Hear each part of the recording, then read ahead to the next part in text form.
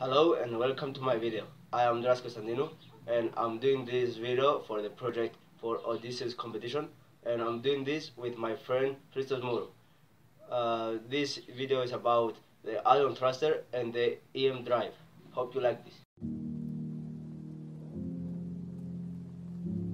NASA's Glenn has been developing the next generation of ion thrusters for future missions. NASA's Evolutionary Xenon Thruster, or NEXT for short, project has developed a 5 kW ion thruster that can provide the capacity needed in the future.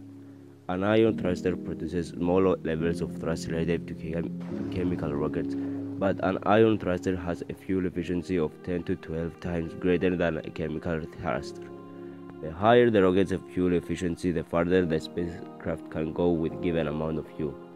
Given that an ion thruster produces small levels of thrust relative to chemical thrusters, it needs to operate in excess of 10,000 hours to slowly accelerate to speeds necessary to reach the stars. The next ion thruster has been operated for over 43,000 hours, which for rocket scientists means that the thruster has proceeded over 770 kilograms of xenon propellant and can provide 30 million newtons per second of total impulse to the spacecraft. But how does the ion thruster work?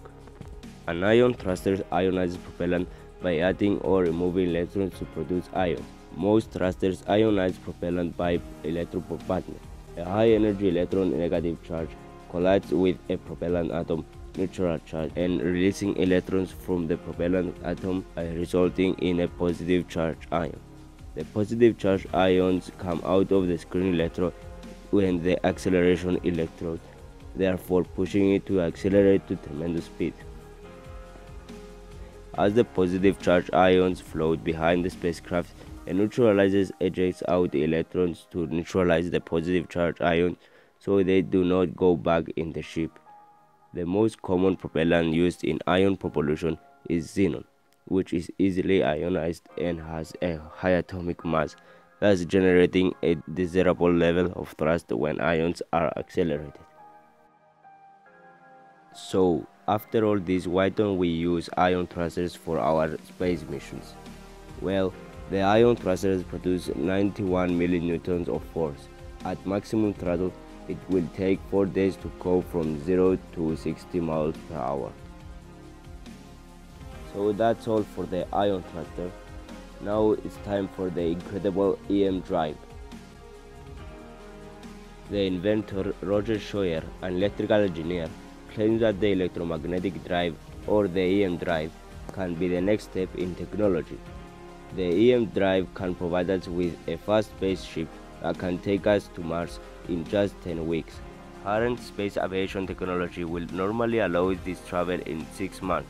Regarding a trip to Alpha Centauri, the home to the possible Earth-like planet Proxima b, will take 92 years, while using current technology will take millions of years. Also, it will give us flying cars, unlimited energy, and solve the global warming crisis, according to Roger. But how does this really work? Here on Earth, we get around with the help of friction, a car's wheels pushing in the road to make it move forward. The problem in space, there is nothing to push off. That's why we need a propeller. According to Newton's third law, where every action has an equal and opposite reaction. But the EM drive is proposed a new way of propelling without a propeller, making the spacecraft much lighter, cheaper, and faster. The basis of EM drive is a metal cylinder drum where the microwave photons will be bouncing around inside in millions of times a second. As the photons bounce back and forth, they generate a small pushing force on each end of the drum. Because of relativistic effects, this shape will create an imbalance in the bouncing force and push the whole drum from the inside. This pushing from within is what breaks Newton's law. According to Roger Scheuer, wave-particles duality of the photons, that as they collide in the chamber, their waveform engage in destructive interference, which cancels out their electromagnetic energy, but allows the photons to pass through the chamber wall, thus emitting a tiny amount of energy and creating thrust. A test has been made by a NASA crew led by Harold Sonny White, and after a year-long review process, the paper describing the work has been published in the Journal of Propulsion and Power. It describes how the NASA team measured a thrust of about 1.2 millinewtons per kilowatt from the controversial EM drive, though they are at a loss to explain how.